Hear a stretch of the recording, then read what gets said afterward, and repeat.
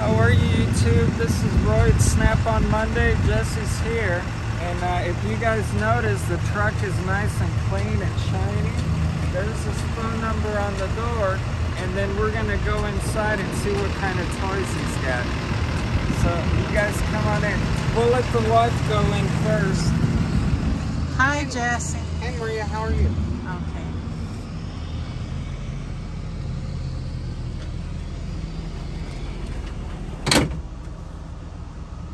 So Jesse, when Felix came earlier, he was curious to see, I know we had talked about it last week, he was curious to see the Solus Plus. Yeah, it's a pretty cool scanner. Did I have one last week for you? No, because the one that you had already sold it. Yeah, we went through a few of these. There's a new Solus Plus. It just came out, I guess, a week or two ago. You turn it on, and it's ready to go. So they changed the screen on it. They made it a little brighter. They made it more like a cell phone screen where it's easy to scroll. So if you go through here to scanner, and then you put it in demonstration mode. And I always do the Chevy just because, I mean, they're very common around here. Tahoe, 5.3. That stuff with autofill, if you had it plugged in, but since we're in demo mode, it won't do it. You know, code scan. We'll do a pre-scan. We're not going to add the missing information. It's scanning right now. And it's done. And see how easy the screen slides.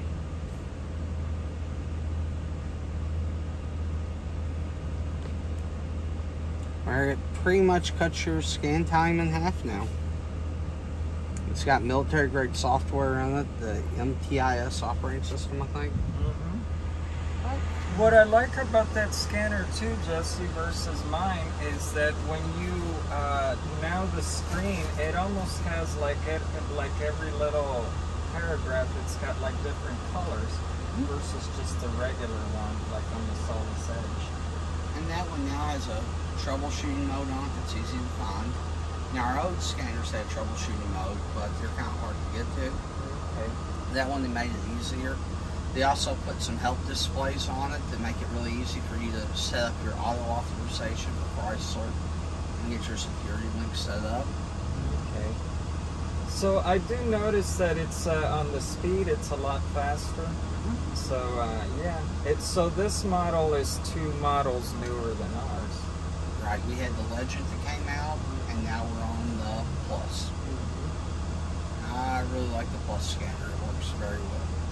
And they kept it the same size, so whoever had the old scanner is just an upgrade of it. Not like if you're outside scanning a car, that one you can actually see the screen on. Like on this one, in this case, like for example, when I got mine, it came with like the connection and the disc for, I guess if you wanted to see for yourself how it worked, like the owner's manual. It comes with all of that? Well, I don't think it comes with a disc really, because now everything's online. And we also do like diagnostic learning programs where you can log on. It's a Zoom thing where I think once a month they do it. And there's a ton of online classes for scanners. You know, that's the difference, and that's why we went with Snap-on, because we could have bought one from Amazon. A lot of the guys are like, well, you can pay $600 for an Autel. The difference between the two, at least for me, is that with Snap-on, like if I'm working on something and I don't understand it, I can call customer service and they'll tell me, do this, punch here, go there, and you're done. And it's like the other companies don't offer that. Well, the Autels are a good scanner. I sell quite a few of them. But they don't have the support that we do.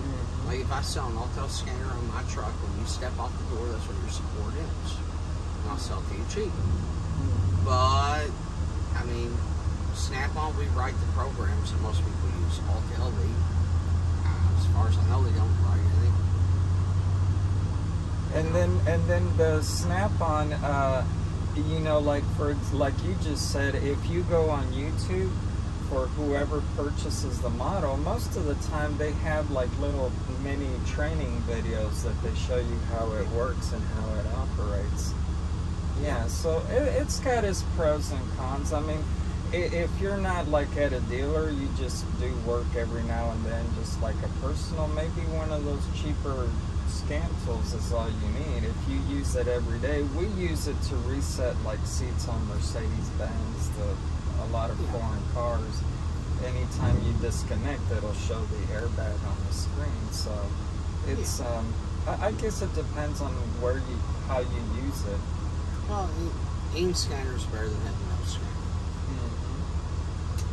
And this, we liked it because at the time it wasn't something like super sophisticated. It was just enough. And they had back then the little one that was the Ethos. So Josh at the time recommended that we go just a step above because he says you can do a little bit more.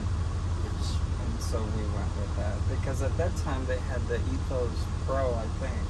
And he says you'll be better off with the Solus Edge. And we've been happy. We've had ours for probably 4 years. Yep. And our lifetime of a scanner, they estimate 7 to 10 years for updates if you buy one. Eventually, it's just going to be out of date. So, Jesse, if you had a customer that bought a computer like that, and say, he does like not a whole lot of work, but, maybe enough to get by, and he goes through it for 4 years, and say if he wanted to upgrade, what would be the best thing for him to do? To trade the whole computer for the new one, or just do when they upgrade the software? Like for you, what do a lot of customers do for you? Well, you're kind of asking a tricky thing. Like, do we have a new scanner out? Like, if we have a new scanner out in 4 years, the newest is always better. I mean, look at how much cell phones improve every year. But, like something like this on subscription, like it's $570 a year. That's both updates. Now, you almost need to keep a scanner updated because your auto auth, your security link, and gateway will not let you in the cars. Like, that's not Snap-on, that's the manufacturers. So if your scanner's not up to date, you're not getting into 2018 up Dodges or Fords, or I think Chevy's got one, Nissan does. Okay. So it really depends on what you're working on, what you're doing. Now, if you're on older cars, yeah, you can extend the life of the scanner a lot longer. Because what are you working on, what are you doing, and what's available? That was another thing now that you mentioned that Josh told us too. He said you want to keep that because I think mine goes all the way up to like 83. So if I had to scan an older car, if the program is there. Now I don't know if on the new ones I'm sure you could. I guess the way I should have asked that question was like, for example, if the guys have a scanner say for 4 years and then the new one comes out, does Snap-on take that on trade, like the old scanner? Okay. I got a Solus Legend back there, I just took it on trade. Okay. I've sold 2 or 3 used scanners from these coming out. Because some people like having the new, latest, greatest one, and then some people it's not in their budget. Or they've been waiting on a scan tool, but they don't, they do side work, and they don't have to have something up to date. Just kind of what do you like and what's going to make you money. True. True. And besides the scan tool, Jesse, some new toy that you have for this week that's on sale? I got some new ratchets, actually. I got one up here. Now, remember how they changed the lock on the flex heads last year? Oh, and I asked you on those too. And I asked them about 6 months ago. Well, they finally made a smaller one, and they got this size. They got one that's a little bit bigger, and we've had the long one out for a while. We took the long one. That is a beautiful ratchet. And then what I'm doing on these, if you buy a ratchet, you get a chance for the vintage cooler. A 120.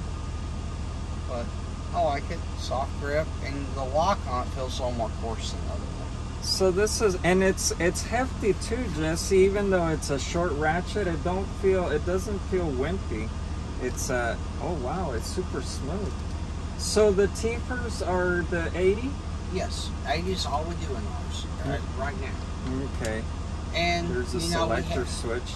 I like it like if you're working, say you're working on something like, well, I guess this is new. There we go. So, and I like it that if you're doing like this, that the selector switch is right here, right up, right where your thumb is. So that's pretty cool. And I love the new color too. Yeah, the dark titanium's pretty popular. Yeah, I have this, not this model, the one that's flex.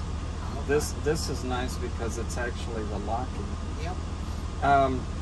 The gentleman from Coon Trucking, he loves those locking flex head ratchets. So if he hasn't seen this, I'm sure he'll love it. Yeah. So guys, this, and it feels really nice too. And I noticed the extra. Yep. The soft grip on there. But they made it like a little fatter, so I guess the, you know. I got a couple different ones. That cooler back there. If you open it up, cooler. So, and Viejita, can you show the viewers, that's a beautiful cooler. Yep. So if you guys notice, this is painted, you could actually wax it. And it's got for your Coca-Cola or your Miller Lite. Yeah, this is beautiful. It's, and he does have, look, so he does, well, this is your regular locking. And then on the little one, that would be more like this. So he's got one in the green. I got a few other colors too. There's a long high nose one right there. That would be this. This one right here. Oh, okay. Oh, that's right. So this almost looks like the regular one, but with a different selector switch. So this is in the high vis. And if you guys notice, instead of having it, like I'll use an example. See, the old one used to have this switch here. So now the new ones have the selector switch. They're beautiful. It's almost like when you order the little pack of lightsabers with the different colors. And he also has some in the hard handle, like these little bitty guys. That's a nice little ratchet. This was something that Jesse explained to us last week. I had never paid attention, but they kind of did it like the, I guess you could say like the shape of the screwdriver. So if you had to hold it like this, or if you had to put your thumb like that, it's got these, like, I don't know, like entrances for your channels. Yeah. And he's also got them with this lock, but in the regular. This is a very nice ratchet. Very super nice. And this electric with the new selector switch. And I noticed that these are really smooth and they flex really nice too. So guys, if you need a ratchet, please call Jesse. We showed you guys the phone number on the truck. So Jesse, what do the guys have to do to win this cooler? For my customers, if they buy a ratchet from me, they pick their number and we'll scratch it off when it's done. It's beautiful. This is metal, guys, so you can actually wax it, and I love this polished stainless. That would look good like for someone that has a fancy patio. It's heavy too, ain't it? It's heavy. Yeah, and it's got these metal, so it almost feels like a miniature toolbox. And these are the new T-shirts. Yep. So do the guys have to buy a ratchet to get a T-shirt, or that's you sell those? What I've been doing is if you buy anything on this shelf, you get a T-shirt. Okay. Viejita, the guys seen everything that's on the shelf. And if you show them really quick too, for the guys that have the hammers, he finally came out with the foam trays. Yeah, I got a couple of So the guys that had it already had the hammers, they could order the foam trays. And then here's brand new sets.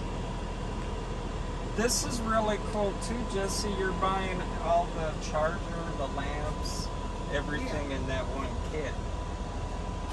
Sorry, everything's kind of messy right now. But this is actually the way to go. I did that when they came out with the 1/4. It had all the ratchets and stuff. And you still have a lot of these, so he's even got them in the high vis, blue, titanium.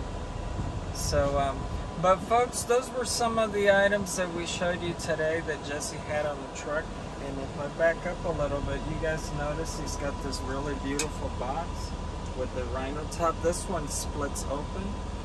And we would like to thank Jesse also for letting us film on the truck. And you guys saw the new t-shirts. And we thank you much, and we'll see you next time. Thanks for watching. Bye. Thanks, Jesse.